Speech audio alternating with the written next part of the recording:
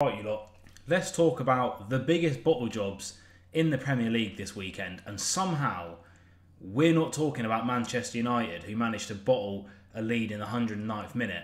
We're talking about a supposed Champions League challenging side, Aston Villa. So, as I'm sure you're all aware, despite having 70% of the possession, I'll chuck the match stats up here, not that it matters, in the game, outperforming Brentford in large majorities, having more shots, etc, etc, and in the up until the 60th minute really, having a 2-0 lead over a team that came into this game 15th in the league or something like that. We managed to draw 3-3 in the 59th minute to the 68th minute. We went from a 2-0 lead to a 3-2 loss, and it is one of the biggest capitulations I have seen Villa perform this season. It was at Villa Park, which makes it even more embarrassing, and everyone on that pitch should be mightily embarrassed of what has just happened. A few things that I want to point out. Number one, Villa Park. How was that a fortress at the beginning of the season, and then we've gone to this? I fully don't understand. When we play against a low block, we look so inept to deal with it, and today wasn't a skill thing. I don't think anyone could say that Brentford are a better team than Aston Villa. They'd be ridiculous to say that. Skill-wise, player for player, you look at the matchups, we're a better team. Today was all about up there.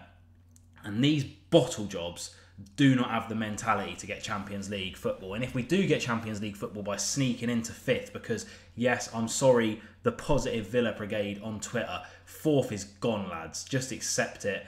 It is what it is.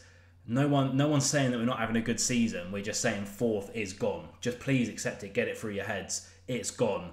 That's a mentality thing. And I don't think we're going to go far in the Champions League next year. Even if we make signings in the summer, which it seems like our hands are tied with that as well. If we have to go into the qualifying stages, I wouldn't even back us to get in there, to be honest with you. At the moment, how we're playing since January, or since December really, it has been poor. And today was all about that. And that's what we lacked today. 2-0 up against Brentford. We throw away the lead. 3 goals in 9 minutes for Brentford to take it to 3-2. Disgraceful goals. Players switching off. The defence looking like they're fresh out of maybe getting promoted from League 2. Something seriously needs to happen. Ezri Konsa needs to be back at centre-back immediately, because something is up with that defence. We are leaking goals like no one's business at the moment, and I think we're probably on course in the second half of the season. I'd like to see our defensive stats, because there's no way we're top half at the table for defensive stats for like goals conceded in the second half of the season. We have been poor. But again, a mentality thing. Ollie Watkins said it in his post-match interview. He literally said we lacked a big team mentality, and that's what I want to talk about with all these people on Twitter. And they're saying, oh, you know, we're still going to get 4th. Oh, look, you Villa fans, you know, you're getting annoyed after 1 loss, 1 draw, whatever. We've been smacked 4-1 by Man City. Fair enough. We accept that. We move. This draw was unacceptable. It's not a point gained. People are saying, oh, you know, at least we got away with a point. We didn't drop all 3. Literally, pack your bags, yeah, and book a flight to Ibiza. Go Ocean Rocks or whatever it is you need to do to like get out your like stupidity and come back to England with a sensible head on. That is 3 or 2 points dropped today. It's not a point gained. We should have never been in the position. Oh God, focus. Sorry about that. My camera just lost focus. We should have never been in the position to be 3-2 down. Bottles. The tactics this week have been a little bit off in terms of the Man City game, resting that many players. The players' heads can drop after that. The substitutions today, taking off Morgan Rogers, who I think was one of our best players out there today, got his first goal for Villa, a great goal as well, by the way, called that. Taking him off for Zaniolo, bringing Diaby on in the 90th minute, benching Diaby after he's had one of the best months of his career, especially his best month of his career for Villa. It just didn't make sense. And I'm not questioning Emery. He's still clearly doing a fantastic job. And it is still a good season. Please, I don't want this positive Villa brigade to think that I don't think it's been a good season.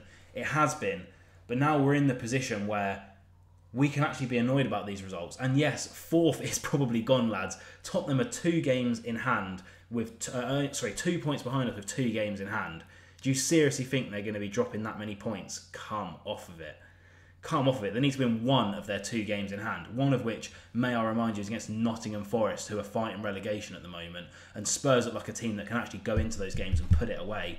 The commentary said it. There's a nervous atmosphere around Villa Park.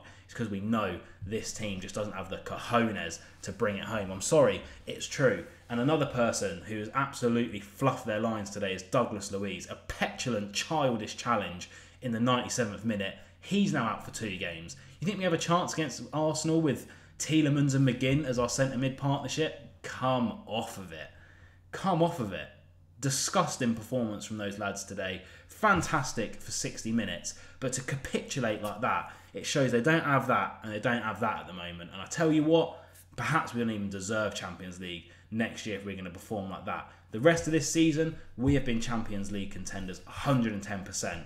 Now we have what? A couple of months left of the season and 6 cup finals. I think 4th is gone. If we can sneak into 5th, fair enough.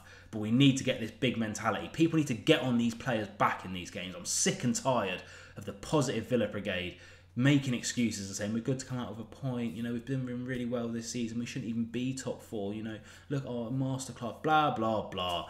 That's how you lose these types of players. That's how you lose a Watkins. Look at his post-match press conference, lacking that big team mentality.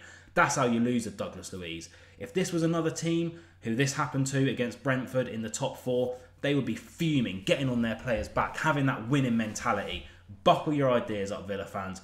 Buckle your ideas up to those 11 men on the pitch today. Up the Villa. Come back stronger than last time. But that was pathetic today, and I hope they know it.